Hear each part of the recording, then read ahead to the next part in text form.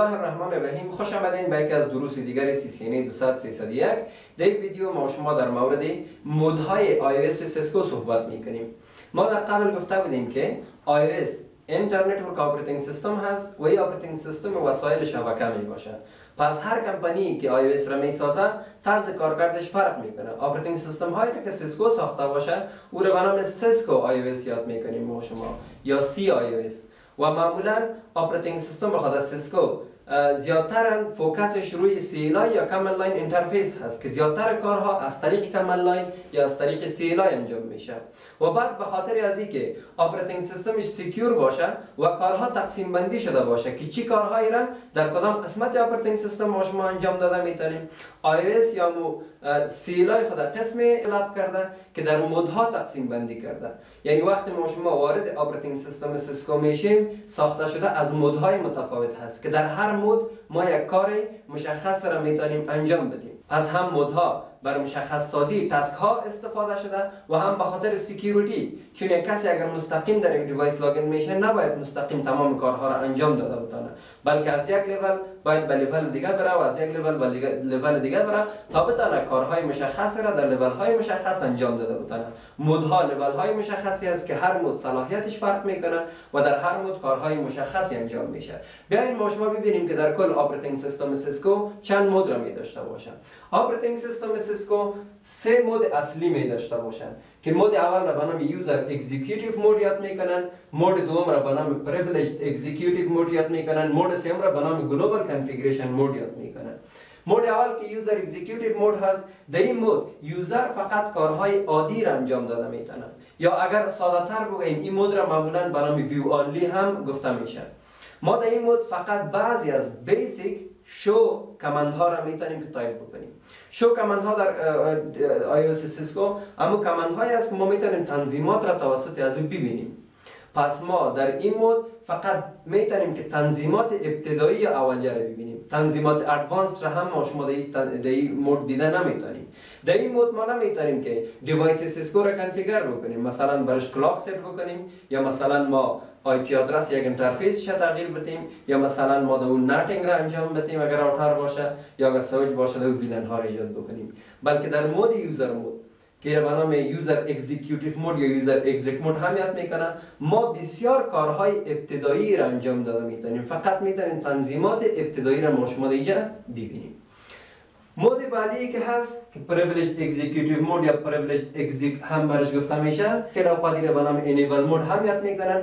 در این مود ما شما میتونیم که تمام تنظیماتی که در یک وسیله iOS یا یک وسیله که از سیسکو ساخته شده باشه تمام تنظیماتش ما شما میتونیم که ببینیم، چی تنظیمات ابتدایی باشه و چی تنظیمات پیشرفته یا ادوانسد باشه.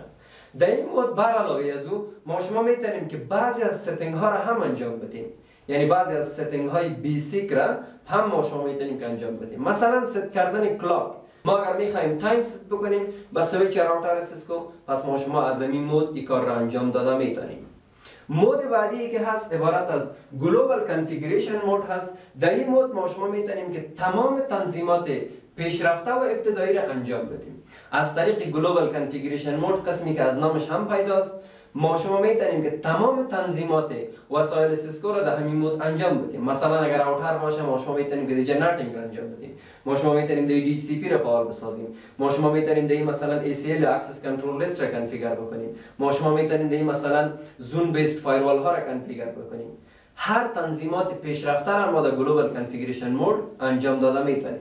پس این 3 مود اصلی هست که ما شما در وسایل iOS یا در وسایل سیسکو در آپریتینگ سیستمش ما شما میتونیم که داشته باشیم. هر مود از خود یک استراکچر خاص خود را می داشته باشد. مثلا کامند استراکچر به خاطر یوزر مود ما نام دیوایس را می داشته باشیم، پس از یک علامه بزرگتر است یا گریتر دن می باشد و پس از ما شما کامند را می داشته باشیم و آرگومنت های کامند را. خوب دقت بکنیم در یوزر مود علامه ای که هست علامه بزرگتر هست. در پریویلیجد مود ما دیوایس نیم را می داشته باشیم، باز علامه هش هست که با تعقیبش ما میتونیم کامند ها و آرگومنت های خود را تایپ بکنیم. و در گلوبال کانفیگریشن مود هم دیوایس نیم هست، در داخل قوس کانفیگ نوشته می باشه، علامه هش هست که این نماد یا نشان دهنده گلوبال کانفیگریشن مود هست. پس از ما شما میتونیم کامند ها را تایپ بکنیم و آرگومنت هایی را که یک کامند می داشته باشه. پس هر مود از خود یک کامند پرامپت یا پرامپت متفاوت می داشته باشه. بیاین بعضی از اصطلاحات ابتدایی را تعریف بکنیم، ممکن بعضی از بینندگان همراهش آشنایی نداشته باشند. کامند در حقیقت یک دستورالعملی هست که ما به اپراتینگ سیستم میدیم تا او یک کار را انجام بده. مثلا اگر ما میخواهیم که ساعت دیوایس خود تنظیم بکنیم، پس مثلا یک کامند هست به نام کلاک ست. امی کلاک ست یک کامند هست. وقتی ما میگیم کلاک ست خودش کامند شد، در جایی که ما او را تایپ میکنیم او را کامند پرامپت میگن. کامند پرامپت همون لاین هست که ما کامند خود را تایپ میکنیم. وقتی ما میگیم کلاک ست، ما باید زمان را ست بکنیم. پس خود زمان یک آرگومنت است. زمان یک ولیوی هست که از طرف یوزر بر سیستم داده میشه یا بر کامند داده میشه. پس هر کامند ما شما خود کامند هست که یک دستورالعمل هست و تعقیبش آرگومنت هایی هست که ما به او میدیم. بیاین ما شما در یک وسیله سیسکو که راوتر هست لاگین میشیم و همین سه مود را ما شما نویگیت میکنیم. میبینیم که اگر بخوایم به یوزر مود بریم چه قسم باید به یوزر مود بریم، اگر بخوایم به پریویلیج مود بریم چه قسم کدام کامند را باید تایپ بکنیم، اگر بخوایم به گلوبال کانفیگریشن مود بریم کدام کامند ها را باید ما شما تایپ بکنیم. در این قسمت این وسیله سیسکو راوتر هست. ما شما قسمی که در ریکارد قبلی گفتیم ما شما میتونیم که وقتی فیزیکال اکسس داشته باشیم با دیوایس میتونیم ما شما از لاین کنسول همراه ازی کانکت شویم. پس میریم ما شما در کامپیوتر از طریق سافتویر پاتی iOS از ما شما اکسس میکنیم. خب قسمی که دیگه میبینید ما شما سافتویر پاتی را می داشته باشیم، ما این را رن میکنیم و پس از در قسمت سیریال میریم و ما شما دیدیم قبلا در کام 6 کانکت بود، در ریکورد قبلی ما شما دیدیم. پس از ما شما اوپن میگیم. خب پیش از اینکه ما اوپن بگویم اول دیوایس خود پاورش آن میسازیم و پس از این ما شما اوپن میگیم تا پاتی سافتویرش باز شود. قسمی که دیگه میبینین ما شما همراه دیوایس خود کانکت شدیم.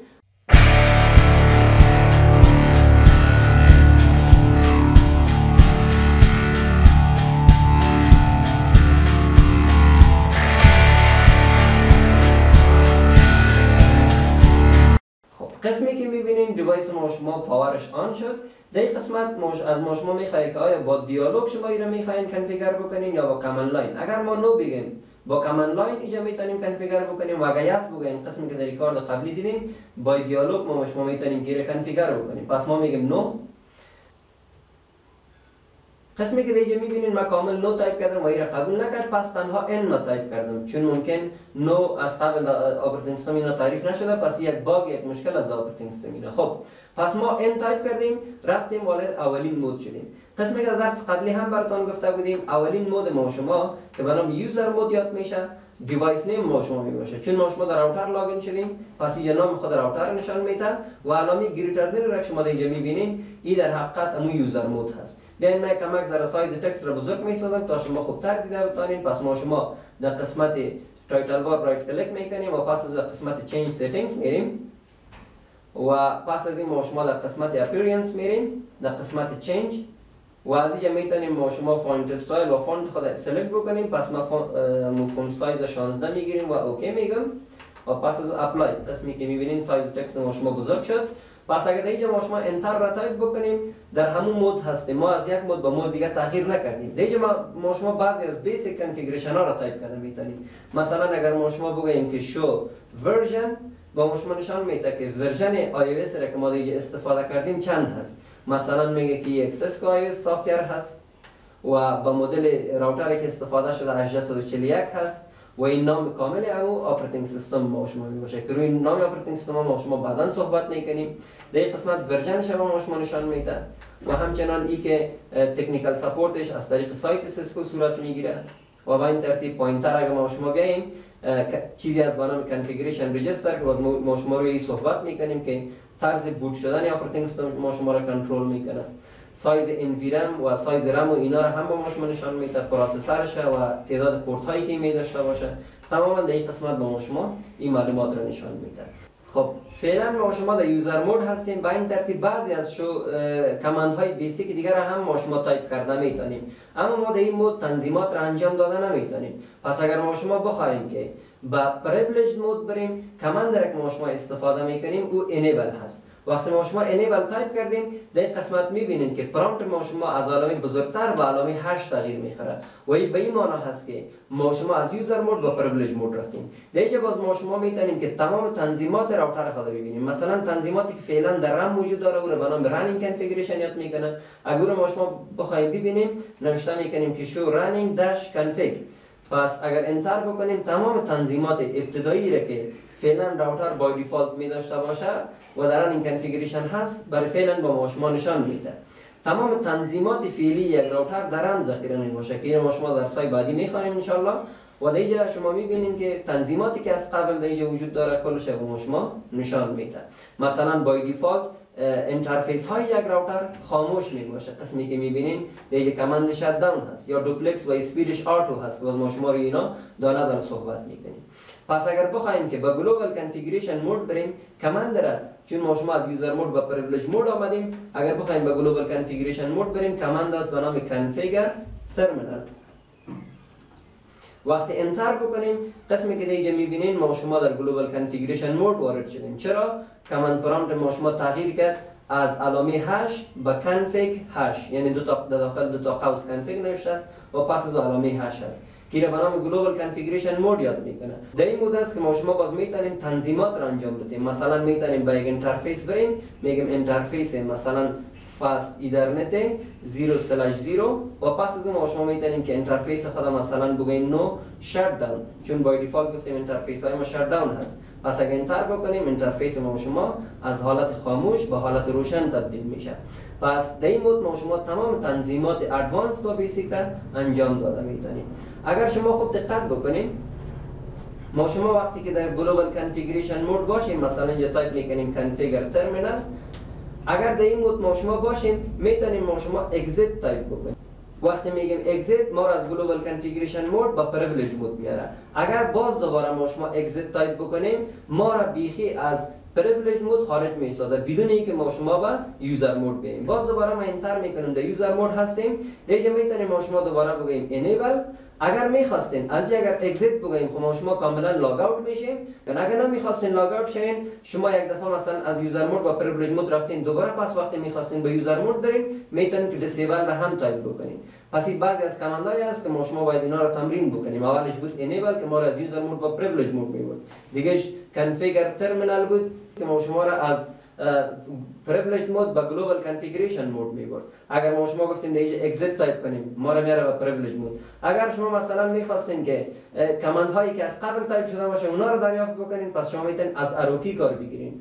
اپاروکی کامند هایی که شما از قبل تایپ کردین اونا را براتون میاره. مثلا ما کانفیگر ترمینال تایپ کرده بودیم این قسمت با ما نشان میده. انتر میکنیم ما در این مود هستیم. دیگه اگر شما این تایپ کنین هم شما را مستقیم میاره با پریویلیج مود. فرق این با اگزیت دیگه چی هست؟ مثلا اگر ما شما در گلوبال کانفیگریشن مود بریم و دیگه تایپ بکنیم که اینترفیس فاست ایترنت 0/0 این نام اینترفیس ما شما هست. دیگه اگر مثلا ما در اینترفیس هستیم اگر اگزیت بگوییم ما را با پریویلیج مود ما را با گلوبال کانفیگریشن مود میاره. اما اگر ما شما در این مود هستیم انتر میکنیم اگر این بگوییم باز ما شما را مستقیم با پریویلیج مود میاره. یعنی این از هر ساب مود گلوبال کانفیگریشن مود ما را مستقیم با پریویلیج مود میاره در حالی که اگزیت ما را از ساب مود با گلوبال کانفیگریشن مود میاره. پس این چند کمند بیسیکی بود که به خاطر نویگیشن بین مودهای iOS سیسکو استفاده میشه. همچنان ما شما میتونیم که از شارتکت ها و هلپ iOS هم کار بگیریم. مثلا یکی از هلپش تب هست.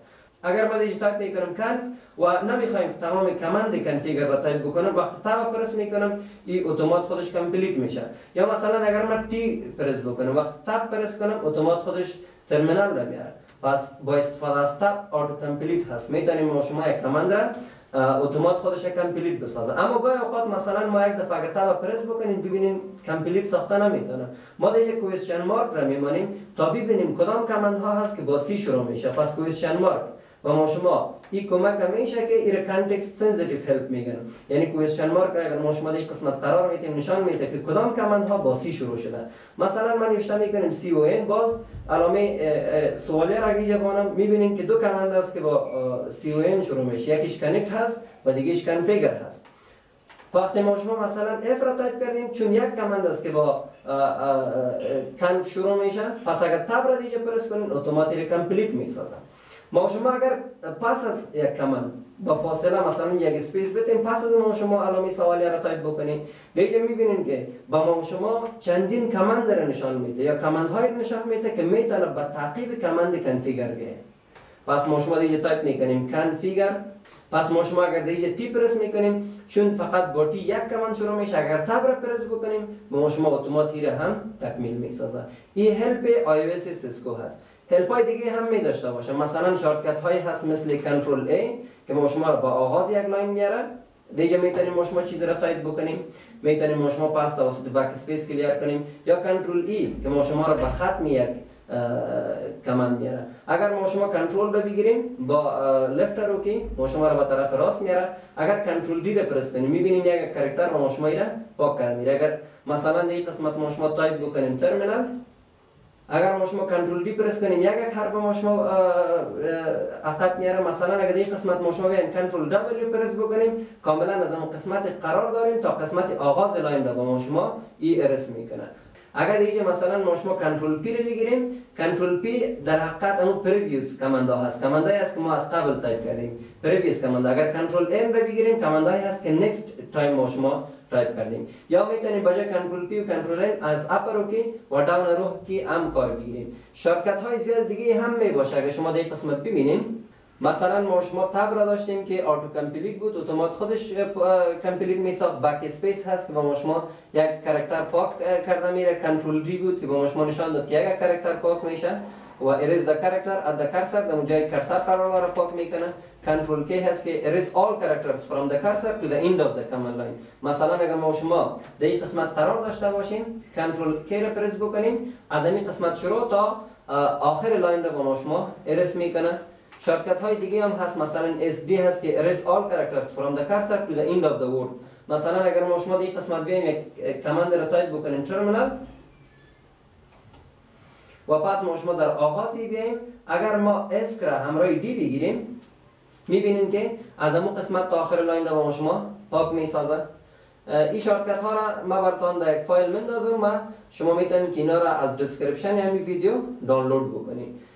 خیلی اوقات ما شما از انتر و اسپیس بار هم میتونیم استفاده بکنیم در صورتی که امو طول تنظیمات ما شما یا طول ریزالت کامند ما شما زیادتر باشه. مثلا اگر این قسمت بیایم ما شما بگیم شو رانینگ کنفیگ انتر بکنیم، در این قسمی که ببینین کلمه مور نوشته شده، یعنی این تنظیمات را که شما میبینین دیگه هم وجود داره.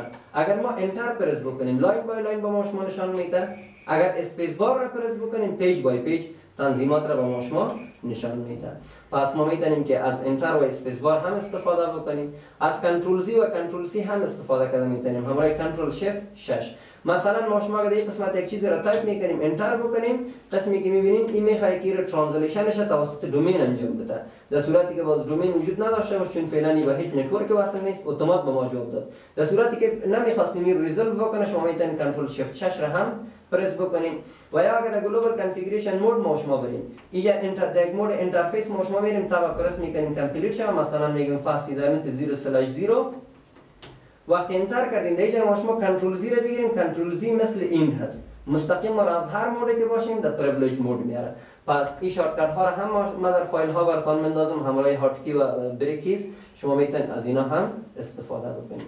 پس ساده میسازیم. اگر شما میخواستین از یک مود به مود دیگه برین، شما از کامند های متفاوت استفاده میکنید. مثلا از یوزر مود به پریویلیج مود، از کامند انیبل و از پریویلیج مود به گلوبال کانفیگریشن مود کانفیگر ترمینال. یک نکته دیگر هم اضافه میکنم که اگر شما یک کامند را ناقص تایپ بکنین، او را اپراتینگ سیستم سیسکو اتومات خودش در بک‌گراند کامپلیت میسازه که هم یک فیچر آتو کامپلیت هست. پس از این شما هم میتونید استفاده بکنید. پس ما شما درس خودم اینجا خلاصه میسازیم، میگیم اگر ما میخوایم که از یوزر مود و پریویلیج مود بریم، از کامند انیبل استفاده میکنیم. وقتی میخوایم با گلوبال کانفیگریشن مود بریم، کانفیگر ترمینال تایپ میکنیم. اگر ما شما تاب پرس کنیم آتو کامپلیت میسازه کامند های ما شما را.